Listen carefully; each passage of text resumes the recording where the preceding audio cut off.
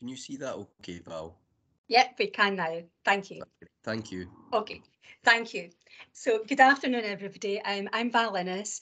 I'm SQA's Head of Service for Next Generation Qualifications and Standards, and I want to extend a very warm welcome to everybody in attendance today. I've mentioned it before, and I'm going to say it again, I'm sure, at other points in our journey, but it is worth repeating that NextGen HN is a huge team effort. It involves many talented colleagues, each with real expertise in their respective areas, and we think it's really important to take the opportunity to engage with area leads and focus our attention on a single topic. Today's webinar is all about quality assurance, and it will be led by Juliet McGinley and Mary Woods. It's the third in a series of 6 webinars, each exploring specific elements of NextGen HN and the ways in which we are reshaping our higher national qualifications for the future. We've scheduled 1 webinar per month between January and June, and we'll go on to explore grading models, learning for sustainability, and reflections on a year of pilot delivery. I know many in attendance today were also present at previous sessions. Thank you very much for coming back. Just to let you know that the recording of those webinars are now available on our website. A final reminder as well for anybody who has joined whilst I was talking and may have missed the intro screen, the webinar is being recorded, so we'd appreciate it if you could mute your mics for the duration of the presentation. Juliet and Mary will finish, I'm sure, with time for questions at the end, but we are using the chat function as well. So please feel free to put any comments or questions that you have in the chat.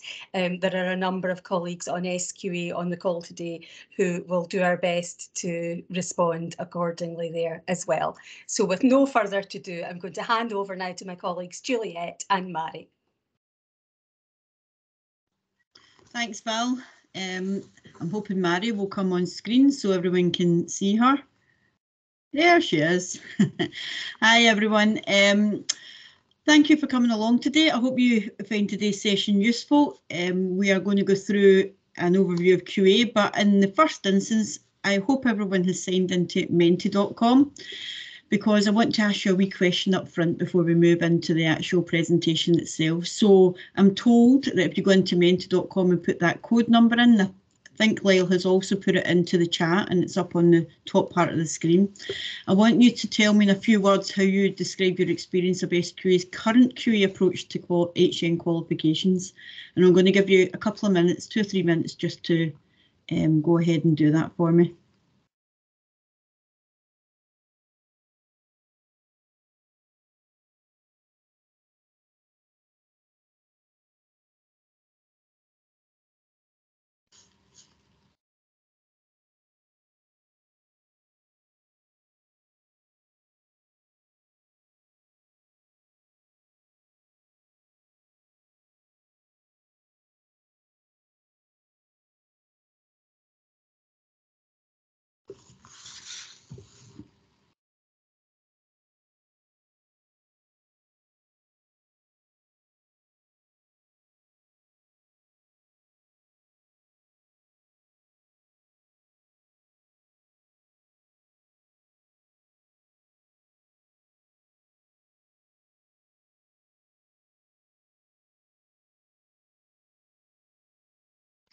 How good is that when you see that moving about like that?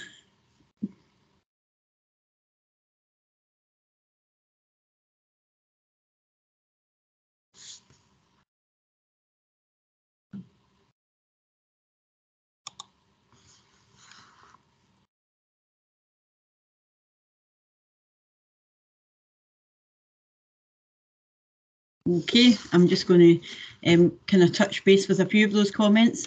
Time consuming. I like there's lots of good positive words in there, which is very good, supportive, easy to understand, and obviously familiarity. I appreciate that everyone's familiar with the current process and that puts people at ease. Time consuming, I will touch on as we walk through. fine, okay, variable. I could go on through them all, but thank you very much. I'm really keen to get a grasp on how people feel about our current HN before I move into NextGen HM. So I'm going to ask if we can move on to the next. Oh, look, preempted me. So today's objective is to cover our higher national quality assurance. We're going to spend a little bit of time talking about our current methods of qualification verification, and hopefully you understand the reason for that as we move on. We're then going to touch on extensively the pilot year, and those who know me will know I'm completely blatant and honest about where we started, where we've been and where we are now. The evaluation of the pilot year, which is obviously something that we have to do before we move into the bigger volume of centres and qualifications that are moving on. We've already started to gather feedback from our external quality assurance, our EBs. EQAs is the terminology we refer to in NextGen HN, but essentially our EBs. And we've gathered some feedback from our current pilot centres who are under the way. But before I start to talk about our current method of qualification verification, I just want to take a wee second and reflect on why HN is where we are. We're obviously looking at a transforming the development of our delivery of our higher level qualifications to support learners. And I think our main aim is to future process the types of skills that candidates and students will need as they move into the current workplace in the upcoming years. So with quality assurance, we wanted to ensure that we did exactly the same. We wanted to future-proof it. We wanted to make sure that it was developmental and supportive. And although we strive to do that in our current QB activity, we wanted to make sure that we captured all the current, and I'm going to say, feedback that we get from centres under our current model and try and embrace that in the new model moving forward. Can I have the next slide, please? So under our current model of qualification verification activity, we select on our verification groups. As you know, HNCs, HNDs have multiple verification groups that are embedded within them. We select across those verification groups. A centre, if you are a big centre, could have potentially 20 to 30 EBs, in some cases way more than that. So I'm going to preempt people that say we get hundreds, but plenty of contact from EBs. We ran central verification, we had prior verification, and we had combined assessment support. But during the last 2 years of COVID-19, which came along and swept us all off our feet, we've tried to adopt some of our best practice and tried to introduce new methodology that's helped to support centres through the last 2 years of uncertainty. So what we have done is we have utilised combined assessment support in the aid to try and reduce assessment burden on centres. Central verification we have moved away from completely as our graded units have changed in the way we deliver and assess them in some cases, and we've tried to trial out group award verification. So as we moved into NextGen HN, we've also tried to move our mainstream current QV activity along beside it. Not anywhere near as fast as we're moving NextGen HN, but also trying to make sure that the bridge between the two are starting to remove. So as we move forward, can I have the next slide, please? Our current QB activity is very end-loaded, and that often we find that some of the issues that we receive, we don't find out till the latter end. So that can lead on to reassessment burdens for centres, delays in certification and stress for candidates and centres. So one of the main things that we changed in the quality assurance for the pilot year was we removed the end-loaded aspect of qualification verification activity. We moved to quality enhancement, where I know through current QB we have developmental support in there, but the new model for NextGen HN moves us into the area where we have upfront engagement with our centres. I'm going to use the terminology touch points, and you will hear me say it many, many times throughout the whole session, but touch points have been what we did right from the very beginning. We have to ensure the validity of our assessment judgments. That has always been our quality assurance criteria is what we measure against. The national standards of our qualifications is what we measure against. However, we have done a radical change over to a new pilot model. And I'm going to be honest, because I always am. We started off with an idea and a theory of how this would be, and we built everything round about that. And we have adapted and aligned as we've moved through the process.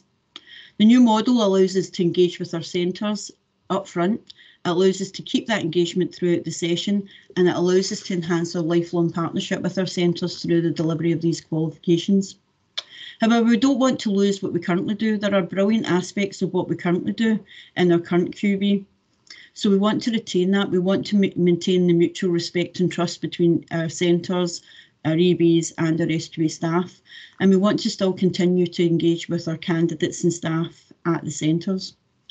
So moving away from quality of qualification verification, it's a terminology I'm going to try and have to remove myself from as we talk about NextGen HN. It's almost like trying to remove the terminology of external verifiers. It never happened, but I will move away from qualification verification in HN NextGen. We talk about quality assurance and we talk, oh, can we go back a screen? We talk about quality assurance and quality enhancement and quality assurance. However, we still will undertake assessment judgments throughout the year. We will contact our centres up front and we will ensure that we engage with them right at the very beginning. Our aim is to ensure that that engagement informs key indicators throughout the year where we can provide relevant support in the assessment design, the delivery and the decision making as and when it happens. So that engagement will begin in the minute you start to move on to this qualification. We have also included one EB currently is aligned to the qualification quality assurance of each centre for the HN television. However, that may change as we move through depending on the structure of the qualification. We also introduced the role of the deputy lead verifier to be an overseer. Now I'm going to be honest with you, at the pilot stage, it was open season. We pretty much flung all the resource we had at this to ensure that we captured every aspect of everything that was going on throughout the session. We're 2/3 through the year and we are still capturing information and changing documentation before we move into phase 2. Ongoing support of the DLV has been absolutely, overall for myself as a SQA, has been absolutely imperative in the process that we've delivered. We have created a new reporting documentation. Everyone will probably give a big sigh at this point. Next, quality assurance management system absolutely cannot be the system that we use for this. So I'm afraid we've gone back to a Word documentation, and that is an interim documentation as we move through the couple of years of the pilot. As you say, this is a pilot, so we want the ability of flexibility.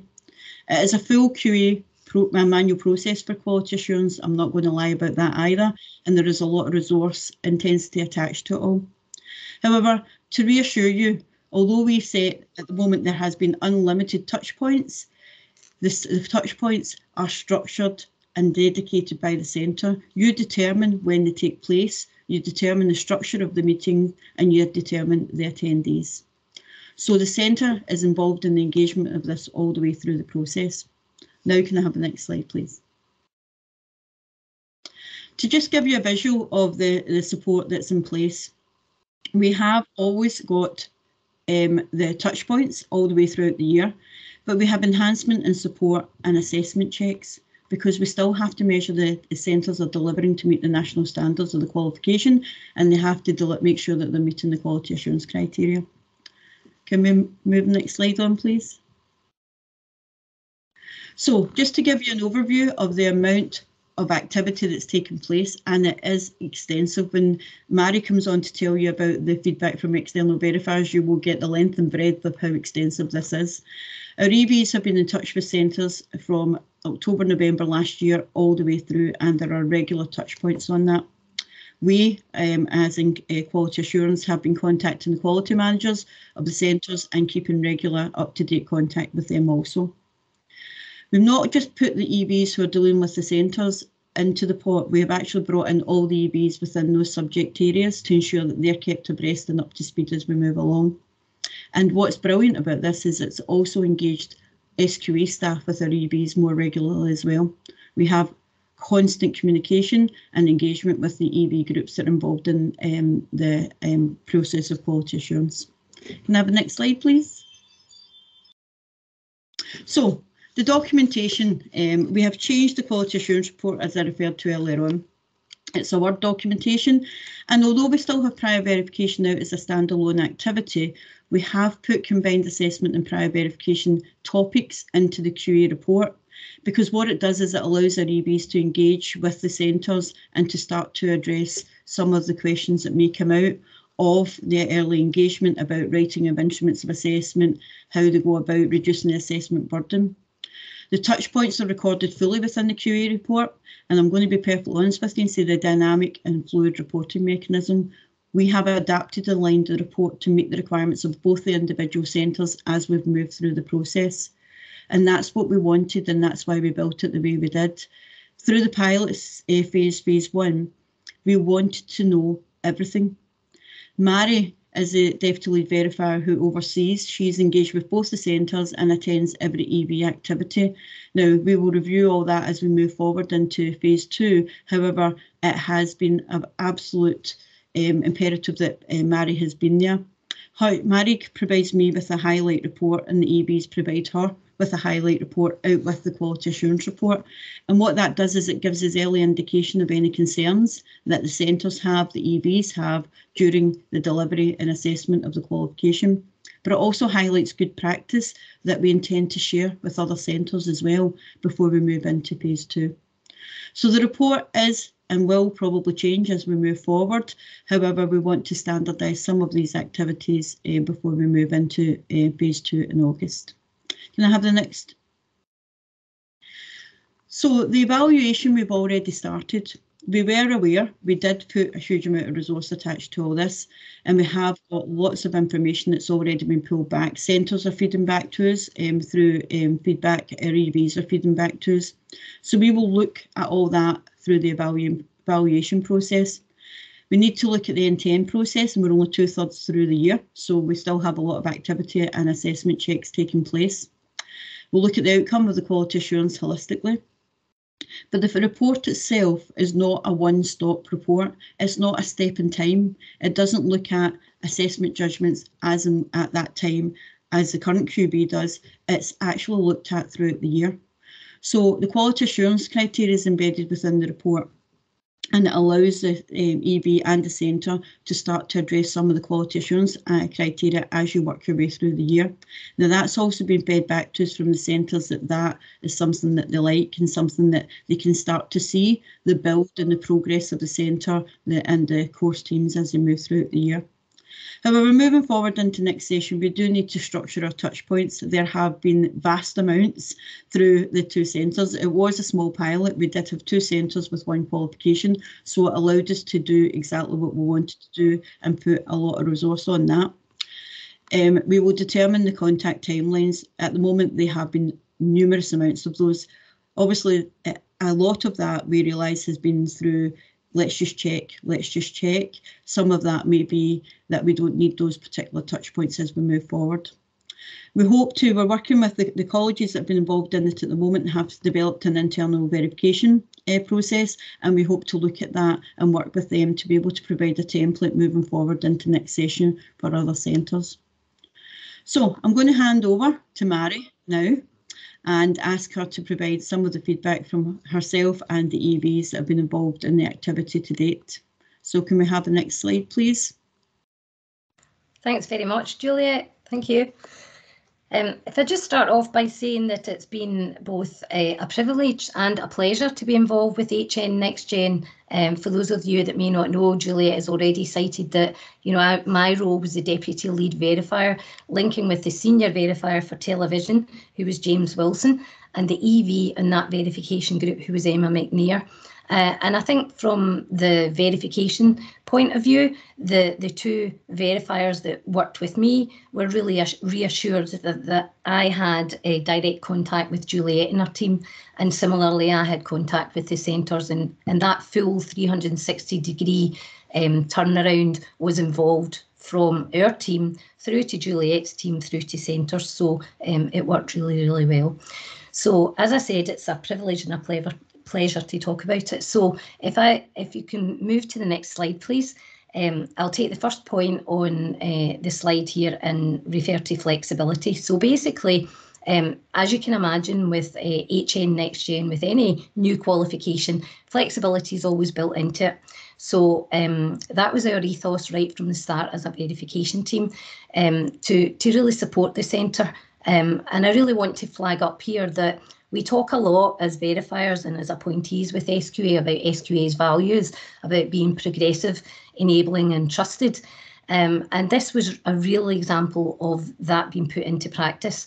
You know, we were progressive in that this was a pilot. We were supporting centres with their innovative approaches to really transform the old frameworks into the new framework. We were enabling, we were supportive, we were understanding. We understood the volume and the massive task that faced centres in terms of delivering an HN framework and at the same time actually developing the assessment structure to it. So it was new and it was innovative. We kind of had a very open relationship at the start, and we were keen to make sure that centres didn't leave any stone unturned, that they actually were being brave as well, that they didn't feel that they couldn't talk to us about what they wanted to do in terms of making radical changes. And the whole concept was about avoiding duplication. The whole idea of looking at the integration and the holistic assessment approaches. We were trusted in our cooperative working, in our shared practice between the verification team and the centres. There was no ambiguity right from the start. There was a clear decision-making platform in the touchpoint meetings that we organised. And in terms of establishing working relationships, there had to be that mutual trust and respect right from the start. There was an openness. There was an informality to the process, because that's what HN NextGen, kind of demands, in my opinion. It's not a formal, approach. It's much, much more informal. It still follows very closely the compliance levels of the QV criteria, but it's supportive, it's reassuring, it's proactive. And I think the EV team really were very careful about the questioning to elicit what was going on with the process and the structure within the centres. But I also would say that, centres themselves had a really good positive approach to it all. They had a can-do attitude, even although they were facing a mountain of work in terms of the new developments that imposed on them as they're running with their programme delivery. So lots of pressure there. But there was a transparency in the whole process between the EV team and the centres. There was a balanced and progressive approach, and really want to flag this up in terms of the establishing of the working relationships, that there was no hidden agenda by anyone, any party involved. There was real transparency. In terms of regular contact, we just started to feel that it was appropriate for our team and our pilot to organise monthly meetings. That's what worked for us. That's not to say that needs to be done in the future. There was that built-in flexibility. So, for example, just now, when they're at the height of their assessments, we have negated a monthly meeting in the month of March, and we're moving to April. So there's that built-in flexibility to be adaptable. We did a lot of the meetings by virtual MS Teams. We have had one face-to-face visit with the centres. We've got a named centre contact, a lead person, if you like, for the HN teams in both centres. And of course, meeting face-to-face and actually getting into centres, we've been able to talk to students and get their feedback. So that's been really positive. In terms of better understanding of development, I think most of you will appreciate that if you're developing a new HN framework, that developmental process is a continuous, ongoing process. And we found staff were not afraid to discuss the assessment approaches and the decisions being taken. There was that joined up thinking between the teams. There was that mutual respect and trust. It wasn't easy, I'm not going to lie. We didn't hide from the daunting issues that we were jointly facing. And where support was needed, we gave that. For example, in how to assess the meta skills, how to break down component parts of the projects, and primarily how to reduce the assessment workload from the different framework, from using the different framework. In terms of the larger projects, and replicating industry expectations, for me, this was, a gold nugget. Many of the project ideas were already tried and tested exemplar pieces that might have been used in the old framework, but they were refreshed to meet the requirements of the new framework.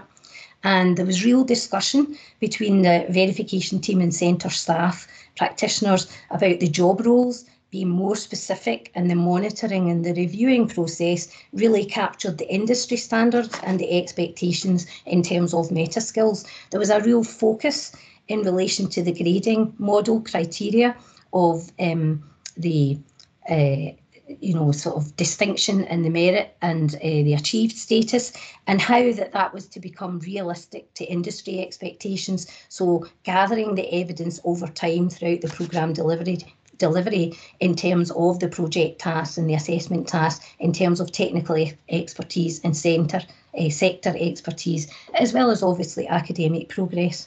So in terms of the new reporting structure, Juliet has already spoken about that quite a bit, and I particularly like the QV reporting structure for HN NextGen. It basically adopts the QV criteria. It allows centres to see where we can comment on the criteria from 2.1 to 4.9. We can complete it in real time, if you like, and if there's any areas where we're not able to kind of say that it's compliant, then we can actually refer to it and say we need that kind of evidence in order to be compliant in that specific criterion or category. But I think what makes it really special is that there's been additionality put into this new reporting structure, and it's right for HN NextGen because it includes a whole section on the pre-delivery support and all of the support that we've provided for a centre. It provides QA and support criteria, as I've said, but it also includes the actions required for compliance. It includes a section on the meta skills and the grading models, and most importantly, that support and guidance, that process that's being undertaken. Juliet spoke as well about the reporting structure that I have to her and that the EV team had with me, and that really has been comprehensive, and it's worked because after a touchpoint meeting that might have only been an hour, we have actually summarised that content of that meeting while it's fresh in our minds. We have made the action points that inform the monitoring activities that we were doing, as well as the reporting structure of the HN NextGen report. And in terms of the last bullet point here, in terms of contribution of the EV and the QD provided, in terms of continuity and understanding of the qualification standards, I think I would just sum that up with one word. It has been immense. And Juliet's talked about that, the fact that it's been kind of 24/7, we've taken that on board, and we've been on tap effectively 24/7. But I want to allay any fears there that was our choice in this particular pilot, to kind of be available and to make sure that mutual respect and trust was there. And Juliet will be proud of me because right at the start with the verifiers, I said, this isn't an open house to be filling out huge expense forms here. We all kept it curtailed, and I think, like most EVs, they go above and beyond. So we went above and beyond, but that's not to say that SQA were charged for that. There is a recognition that this needs to be modified going forward, and that we would have structured, scheduled touchpoint meetings that had an agenda and actually focused on outputs. There was a lot of emails and touchpoint meetings, monthly meetings. There was QA meetings. It was very effective and functional, and it reflected the commitment of the whole team and, in fact, the centre staff. So if you could move to the next slide, please. Okay, so last but not least, the things to consider for phase 2.